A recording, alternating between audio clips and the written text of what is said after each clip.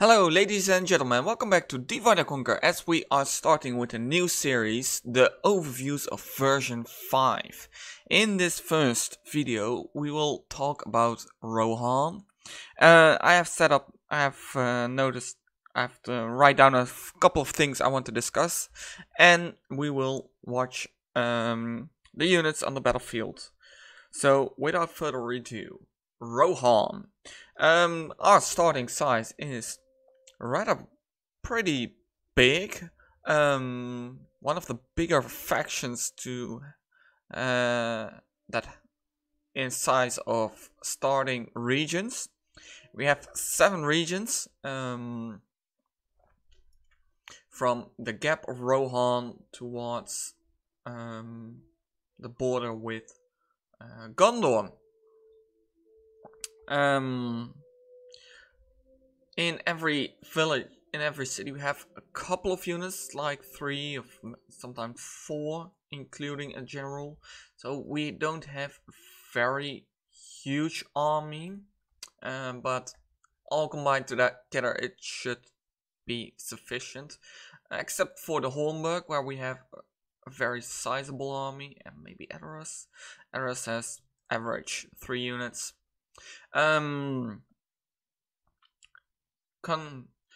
Continuing to our bodyguards, we have a few custom bodyguards. Gambling, who comes with Rittermark X-Men, a really good shock infantry. We have Erkenbrand, who come with Helmingas, our best archer unit. And we have Hama, who has Medicine Dolwards, one of our elite infantries. And I think that are the custom bodyguards. We have Theodred, who has the regular Rohan bodyguard. Cavalry unit, very powerful. We will see that in the second half of this video. Rohan has a family tree, so you are not a titanic faction. You see, we have 3 named characters in the family: Théoden, Theodred, Ealhmund, and Éomer. It means that if both Théoden and Theodred might die in the same turn, our faction will not be destroyed, which is the case with Teutonic factions. It will just pass down to Éomer and Éalhmund. So that's about the family tree. If we look towards our geographical region, we are in the middle of the map, technically speaking. I think somewhere here is the exact middle of the map. I'm not really sure. To the north we have a river. I'm not really sure whether it is truly a river that really exists in Middle-earth, or it's just to give the map some variety. There we border with Lothlorien. We have the Anduin River over here, which separates us from the Dead Marshes and Dol Guldur. We have the White Mountains to our south, which separates us from the majority of Gondor. We are bordering Gondor over to the eastern side, but our most important area is the western side. The Gap of Rohan and Fangorn Forest. We see a new region compared to version 4, Fangorn Camp, which is in hands of Isengard as we speak. That makes our area a little bit harder to defend. I would advise everyone to first take out Fangorn Camp and move on to the rebel regions, Rockburg and Third Anduin, because it makes defending against Isengard way easier if you only have to defend the full burg. Because that is our only region that is really threatened by an enemy. If we then look towards expansion, I would say we have 2 rebel regions, Ar-Adunaim and Rockburg, which are probably just for you to grab. It barely ever happens that Lorien take 1 or both regions before you can. So you will be able to take Rockburg and Ar-Adunaim first. And from there on, I would suggest you take Fangorn Camp and make sure that Isengard only can come from the Gap of Rohan, which makes defending way easier than when you also have to defend against Fangorn Forest, Fangorn Camp. Then custom battle maps. We have a few. We own a few, being Edoras and the Hornburg are both custom battle maps. The closest by then is Isengard, which we will quite definitely gonna fight in a regular campaign. And else we have Khazad-Dûm, Dol Guldur, and both Khazad-Dûms are unique.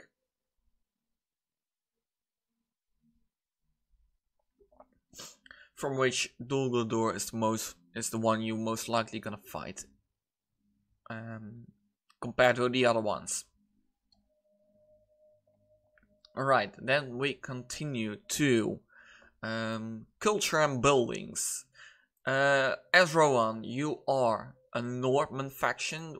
You share this with, if I am right, not the Anduin Ville. Maybe. I think, yes, you shared with the Anduin Ville. I think Ville, yes. So the majority of Rovanian, and maybe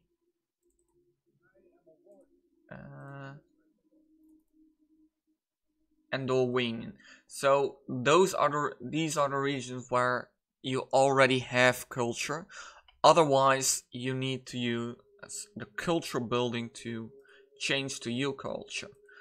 The culture building for the Northman faction are the standing stones. We have it over here. Standing stones first tier just gives you a conversion building of 1%. The second tier gives 3%, and I think this is a regional one. So for certain regions you get a bonus conversion, and besides the conversion bonus, we get a public order bonus of 5% in the first tier, 10% on the second tier, and we get some morale bonus at the highest tier.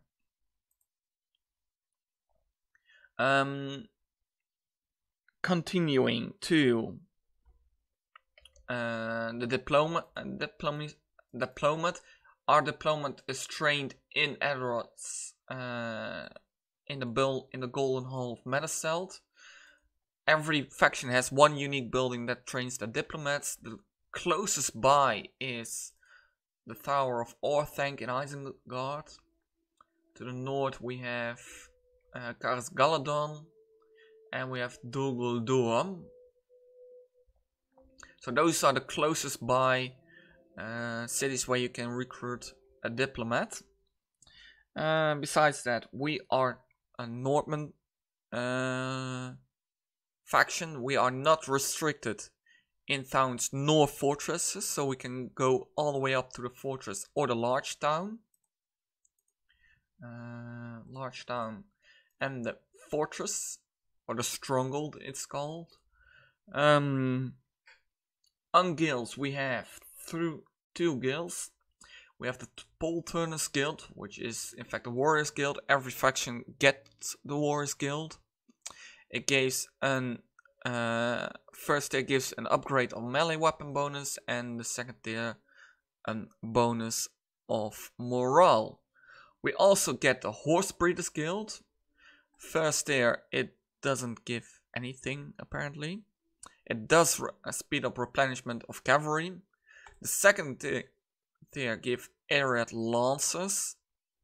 Do remember, every faction can only build one building of the second tier guild, and the third tier guild is only available one in the whole world.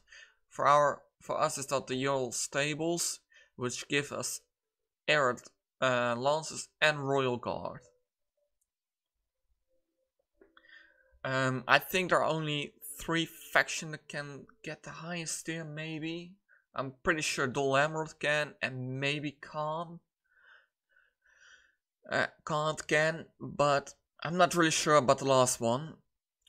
I am sure that Dol Amroth can get this, get the highest tier, and I think Khan can also get this one. So from all guilds, the Horse Breeders Guild is one of the few that you most likely can get. It's not a guarantee, it's more likely. Then we continue to ships and ports. We can get 2 tiers of ports. Do remind, because we are in here, we can't get any ships because we don't have any water. But as Northmen, we only get 1 tier of ships, the Longship I think it's called, and it's pretty much the worst ship in the whole game. So we are not a seafaring nation, our ships are pretty rubbish. So if we have some ships, it are the Longships, and they are the worst of all. If we continue to smiths, this is also a change from version 4.5 or 4. The smiths have been changed, that the advanced blacksmith has been removed, and every faction now has a certain amount of tiers of smiths they can build. For us, as a human non-Numenorian faction, we can build 3 tiers of smiths: the leather tanner, the leather worker, and the blacksmith, which gives us at the highest tier the chainmail. It also gives us a flat income, and but this is something new. The smithing has been nerfed a little bit. Also new is the barrack system. As people might have known who have played earlier versions, you had to wait till the 60th turn before you could train your elite troops because of something that was called the barracks event. The barracks event have been removed, so you don't need to wait any longer until you can train your top tier troops.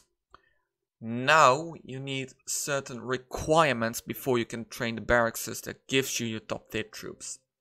In case of us, our guard barracks requires the Great Hall, so that is in the City Hall building. Yes, it's the 2nd tier of the City Hall building. I always call it Town Hall line, but we need the 2nd tier of this building before we can build our higher tier barracks, which instantly gave us all our troops. There are some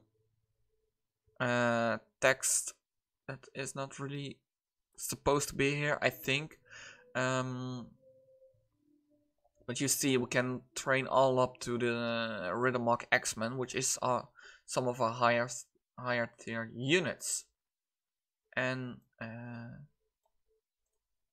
same for the archery, but we only have the practice range, and same for the horsemen, for the stables. So first, stables don't have any requirements. The martial stables requires the lord halls, and the Meares stables requires the royal hall, which means that this is for the 2nd tier and this is for the highest tier. And also here we get all units. So that is a change compared to the other, the earlier versions, I think there is something that isn't quite correct yet, because I still have Florence. I think this is something that I might have done something wrong with the installment, but that is for me to figure out. As I already said, we are not restricted in castles or cities, so we can build up to the highest tier of them. We don't need to unlock them, unlike some other factions who do need to unlock them. So it's all for free for us. Then we continue to scripts. Rohan has two rather small scripts. The first one is the Théoden Deceived script, which basically means that as for 10 turns, Théoden is basically quite useless. It has a debuff of movement speed, so you can basically move 1 tile every turn, and that is because of the bonus the roads gave. Because it was meant to be that Théoden couldn't move at all from Edoras, and that should visualize its deceiving by Grima Worm Tongue. After 10 turns, it will disappear, and Théoden will be free from all debuffs. It is more than the movement debuff. If you see, also troop morale, command, personal security, trade, tax income, public happiness. A lot of things are debuffed. Some things are, if I remember well, faction wide, so the whole faction suffer because of it.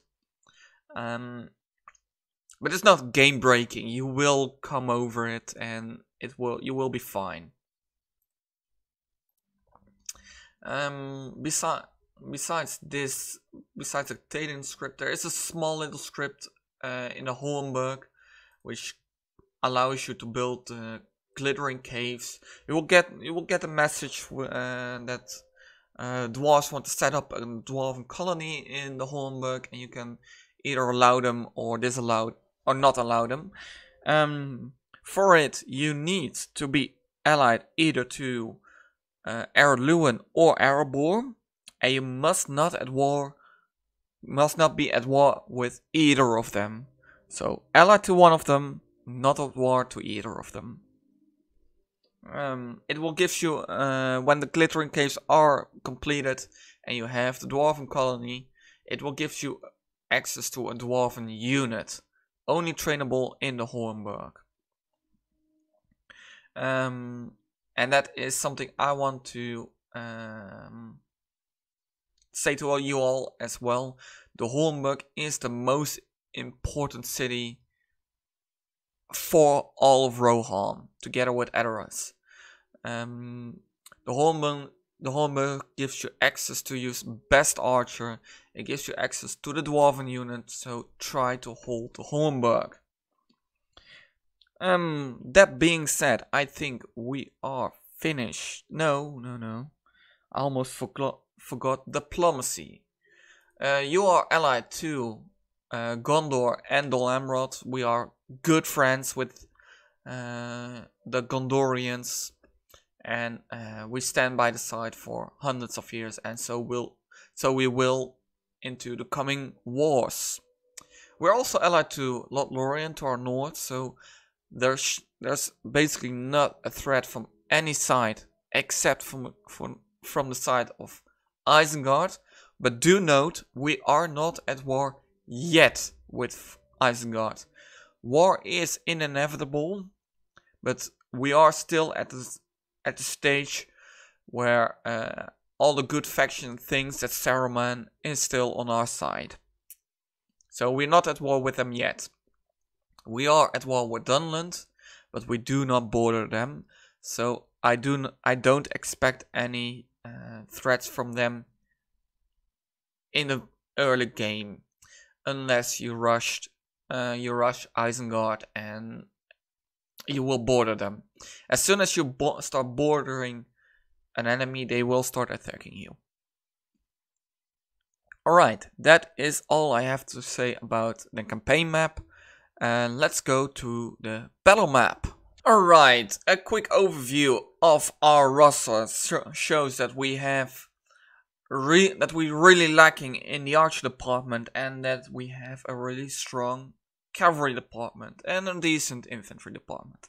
So, without further ado, let's just dive in at our first unit, which is as one of the few factions we really have a trash unit, the peasant militia.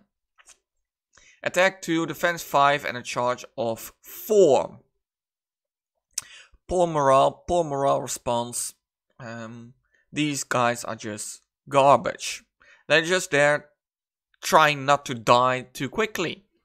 They can form a shield drum and they have a bonus against cavalry, so that is nice for them. But that is mainly because they are a spear unit. These guys will run as soon as the real fight starts.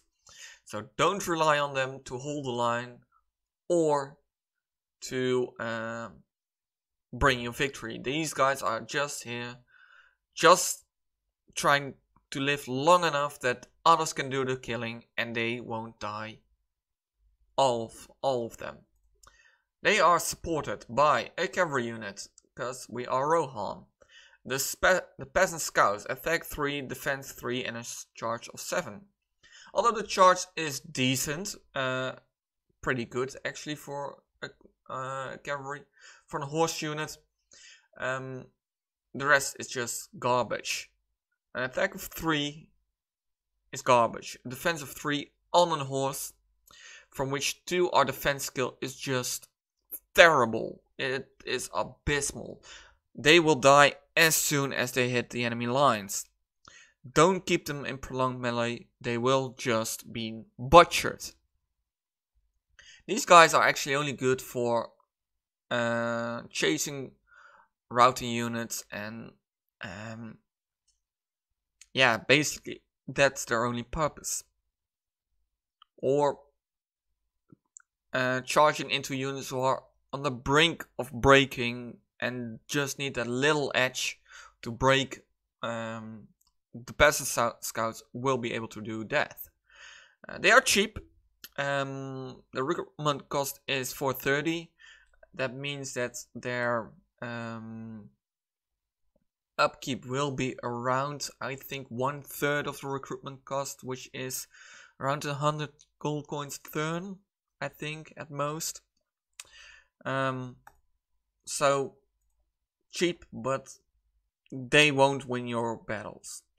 Let's go to the militia tier, which is basically second tier. There we will find the Yearling Spearmen. They are a direct upgrade of the peasant militia, with a 3 attack, a 12 defense and a 4 charge. These guys will hold the line. They will fight for they will fight to give you time to maneuver other units. They will hold the line against the enemy. They have an average morale response. They can make a shield wall. They also have bonus against cavalry, and they are your basic unit to hold against Isengard. Morale means how quickly they will break. The morale response means how well they deal with shocks. For example, if the enemy dies, if your general dies, if the enemy takes the walls, that kind of things, that is the morale response. The higher that is, the less likely they will break from morale shocks. They are supported by a more offensive variant of them, the Yearling Axemen. Attack of 5, defense of 8, charge of 4, but they are armor piercing, so they will be doing they will deal better with armored units. Again, average morale response, 100% movement speed. These infantrymen likes to fight in the forest and the snow, but don't like the barren lands.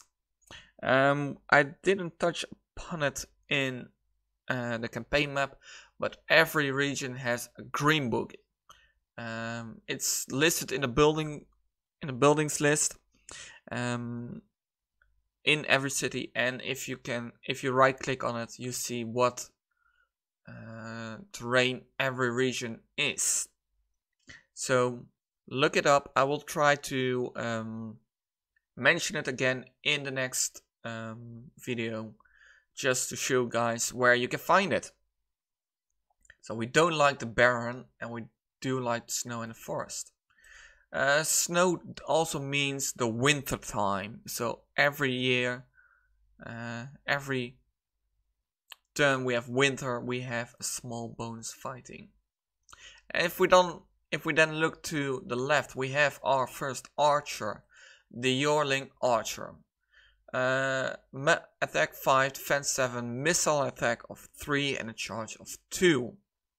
We have 80 missiles, 150 meters on the range and a low accuracy, which put them in, well, basically the tier they are, a militia archer for a human faction.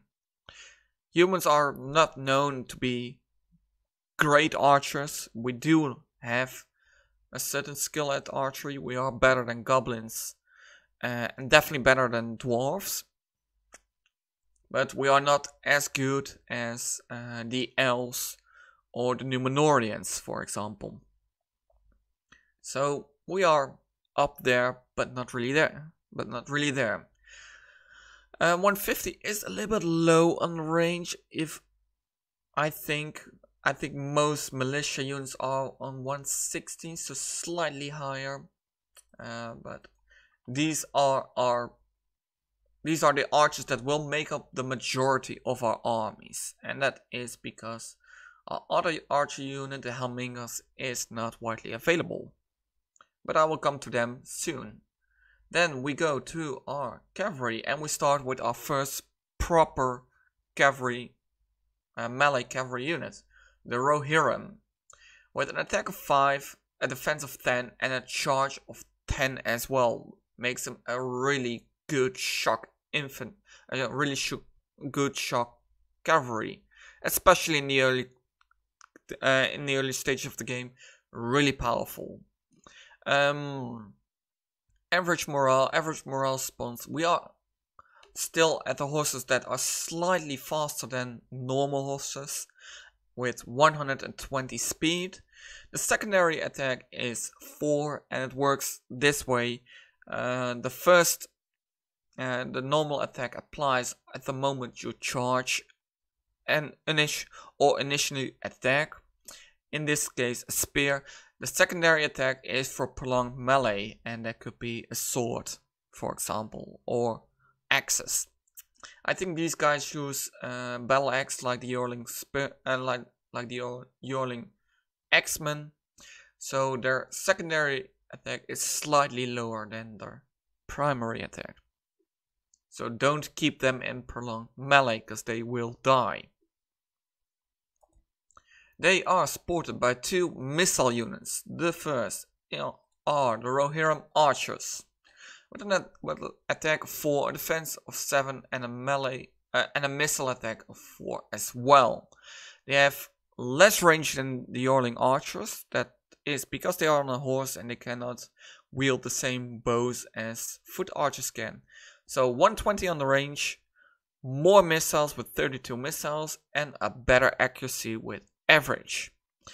Average morale response. We are humans, so we don't fight till the death, but we don't run away at the first sight of the enemy.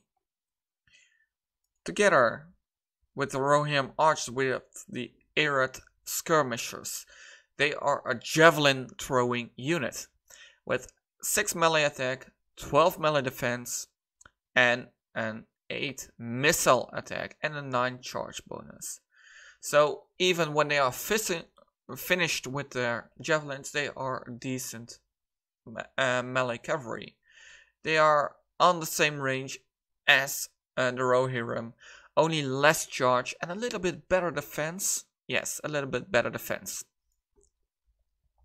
They have a bonus fighting against cavalry. They have their javelins are effective against armor. They have 5 of them and a range of 65 meters. The javelins also have a bonus against camels, walks, horses and elephants. And like all horses, they do like to fight at the grassland, but don't like to fight at barren forest and snow. I think the barren and the forest, the barren and the snow are more faction related, and the forest is horse related. Horses don't like to fight at the forest. Going to the next tier, which should be our mainstream units. This should make up the majority of your field armies.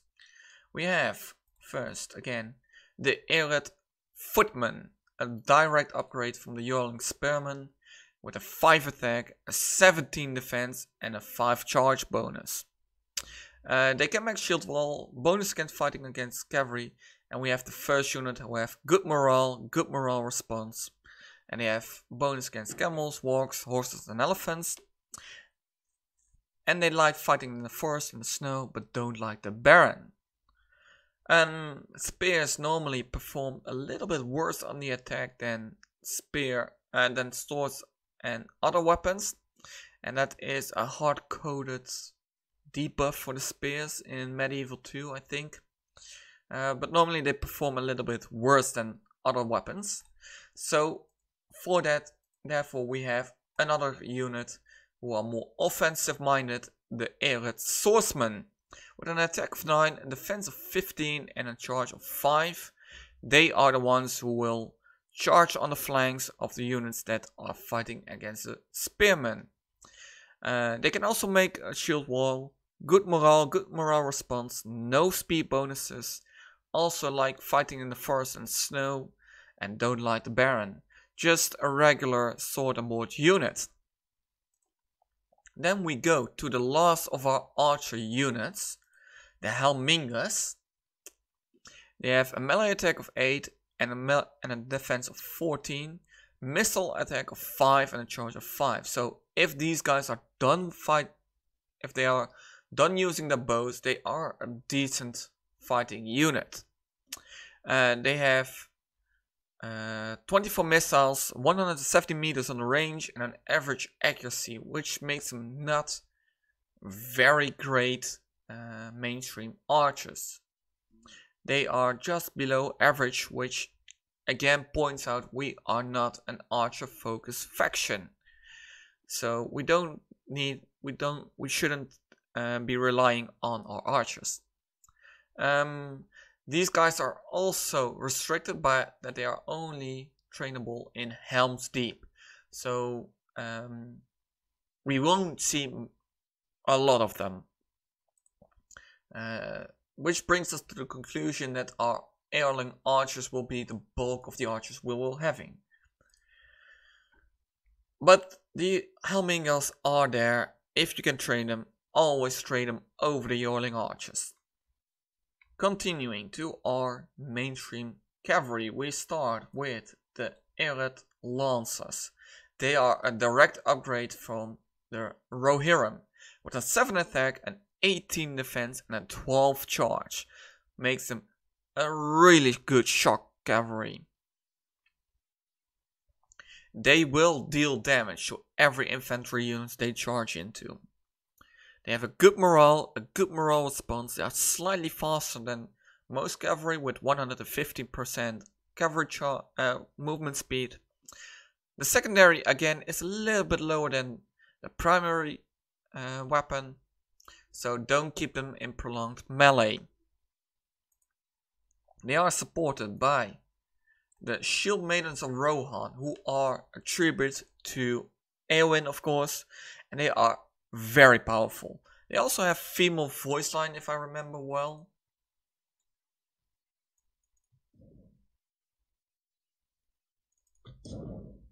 Now they won't say anything. Alright. They have female voice lines. because they're supposed to be an all-female unit.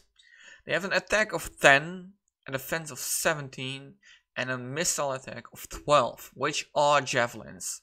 So they are also armor piercing. They inspire nearby troops. They have a bonus fighting against other cavalry. They have 6 missiles, 70 meters on the range, and a high accuracy. So a really good unit to have in your armies and train them as much as possible. But they are more rarely than the other units. I don't think they're restricted. No, they're not restricted. So train them as much as you can. And last on this tier, who are restricted, the Riders of the Fold. Another horse archer unit. Melee attack of 8 and defense of 19, which is incredible high. 6 missile attack, 34 missiles, 130 meters on the range, and a high accuracy. Really good horse archer unit, and a direct upgrade from the Rohirric archers. They are restricted though to 2 provinces, the East or the West Fold. So they're not widely available. But if you can train them always over the Rohirric archers, because they are worth the money. Their upkeep cost will be around 400, I think. So they are quite expensive. Then to our elite tier units. We start with the infantry, and we start with, I think, the most widely available one. And those are the Riddermark X-Men. Attack of 7, defense of 14, and a charge of 7 as well. Which is armor piercing. Good morale response, no speed bonuses. They do like the forest and the snow. They don't like the Baron, and they have for some reason a bonus against elephants. They are restricted though to a native province, that is all your starting regions. Maybe Rockbuck and Third Anduin, but I don't think so. I don't think you can train them there, although you might be. They are supported by the Manasalt Dolwards, who are also a restricted unit. This is the more defensive unit. They are, they are the guardians of the Golden Hall of Manasalt, with an attack of 8, a defense of 28, and a charge bonus of 6. Can make a shield wall, bonus against fighting against cavalry. Very good morale response, no bonuses for speed, but they do like fighting in the forest and the snow and don't like the Baron. And of course, like all spears, a bonus against camels, wargs, horses and elephants. But they only come from Edoras, so very restricted. And the last unit of infantry are the Guards of the Cave, a dwarven unit, and therefore having some dwarven stats, as you may expect. Melee attack of 10, missiles of 11, which is armor piercing. They throw axes. They have 2 of them with 50-meter range and accuracy of very high accuracy. But where they really show is their defense of 25. These guys will be able to hold the line. They will be, although you won't have much of them, because they only come from the Hornburg, as said, and after you have built the Glittering Caves.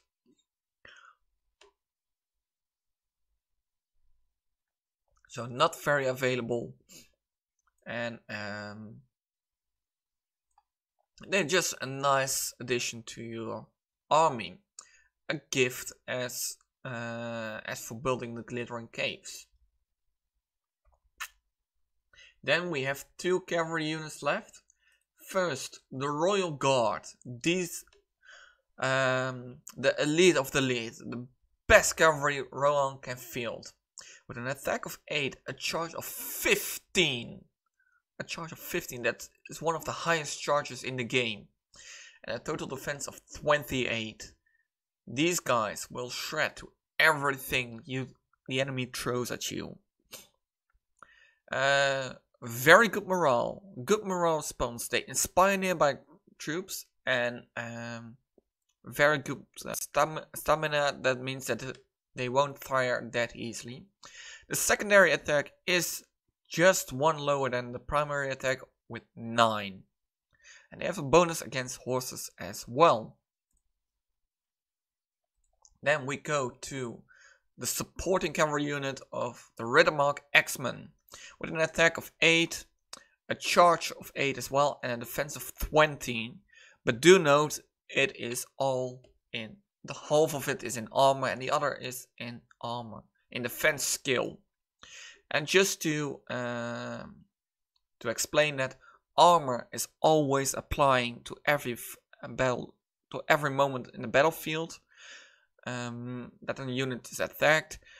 Defense skill is only applied when it's attacked in melee, and shield when it's attacked from the side of the shield by both missile and melee.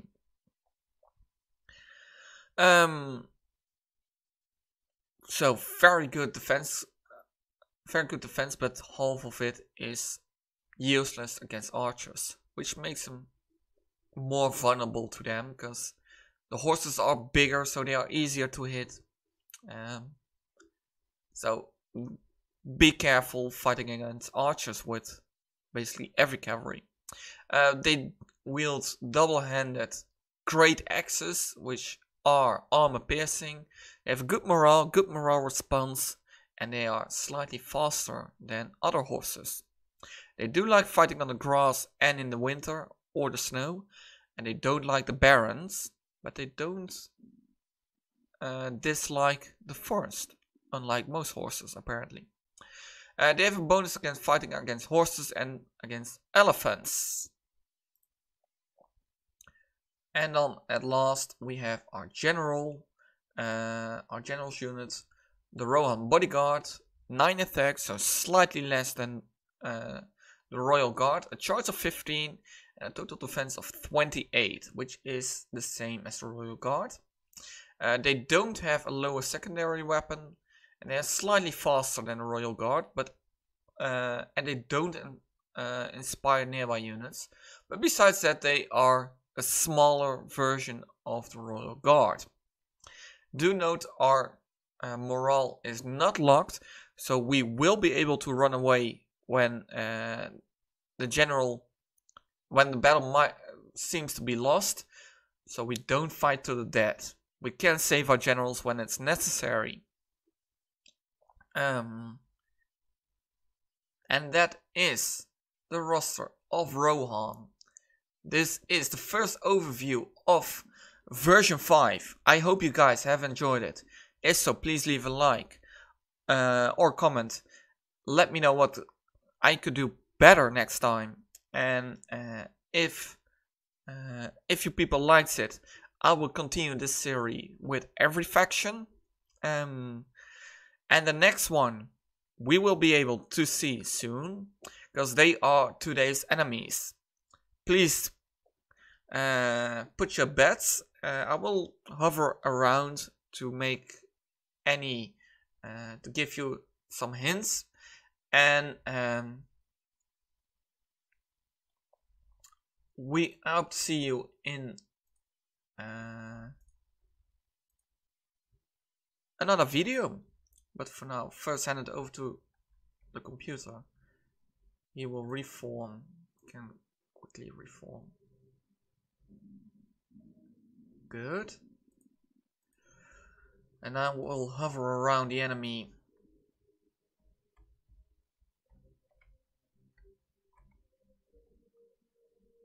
There they are. Well, there is a huge giveaway right in the center. If you look well, you already know which faction next week will appear. I see a lot of red and grey, not too big units. I see Yes, and I see there the very well-known mortar shots of the dwarves. Combined with the reds, we are having the dwarves of Ar-Adunaim with their dwarven catapult. And I did saw King's actions. Do I have more? Stiff bit archers, Iron Fist hammers, a lot of special dwarves. We have more Iron Fist hammers. I do see some Dragon Slayers in here. Very nice. So that is for next week. While our units are taking some beating by the siege equipment. Don't seem to really do very well. I have some Blacklock engineers. Very nice. Do I see some? Oh, over here do we have more King's Axes? I'd hope. Oh, over here, Ex-Guard of Ar-Adunaim, a really nice unit. All right, that's what is it for me for today. I hope you guys enjoyed it. If so, please leave a like. If you want to see more, subscribe to the channel, and I hope to see you soon in another video of Divide and Conquer. But until then, goodbye.